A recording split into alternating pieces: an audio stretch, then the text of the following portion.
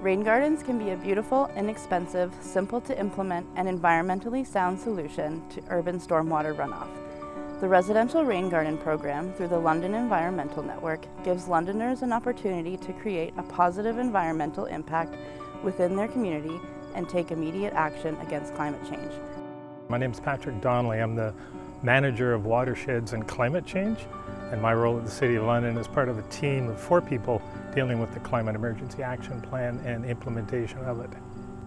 The Climate Emergency Action Plan is actually for the entire community. The City of London has much influence, but it can't be done just by cities. So it's very much involved with the partners, being our organizations, our collaborators, and the residents of London. So the Climate Emergency Action Plan has suggested actions for everyone, from institutions to neighborhoods and right down to the property level. Because of my position dealing with watersheds, I'm very much involved with surface water and how surface water is going to change with climate change. We're already seeing it with flooding, both from the river and also from overloaded storm sewers.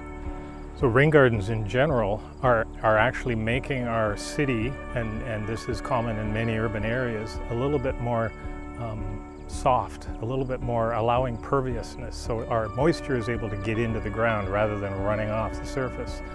Many people refer to turf lawns as green concrete. During heavy rains, especially the ones we're anticipating with climate change, the water runs off more than it soaks in. So rain gardens have the ability of allowing that water to soak in, allowing the vegetation that grows around it to utilize the water, and in fact any water that runs off it is also purified because of the filtering system. So it's a little mini treatment facility right on the individual's property, which is a huge relief to the already challenged stormwater system, which was designed not for these high-intensity rainfall events that we're getting now because of climate change. This particular property, it's even more important because it lies in the Cove sub-watershed. So any water that runs off the property onto the road into the storm drain ends up in the center pond of the coves. The coves being one of London's environmentally significant areas, and definitely an area that has challenges just because it's an older part of the city that has no stormwater management facilities, like stormwater management ponds that you might see in some of the areas around the city in some of the newer developments. This specific site, being in Old South, is actually in an area where the lots are quite small.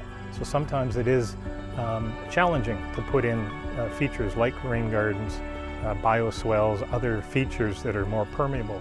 So this one actually is in the front yard and is a really good example of, again, a landowner taking action on their own to deal with climate adaptation. For more information on stormwater runoff, rain gardens, or how you can be a part of London Climate Emergency Action Plan, please visit londonenvironment.net and getinvolved.london.ca.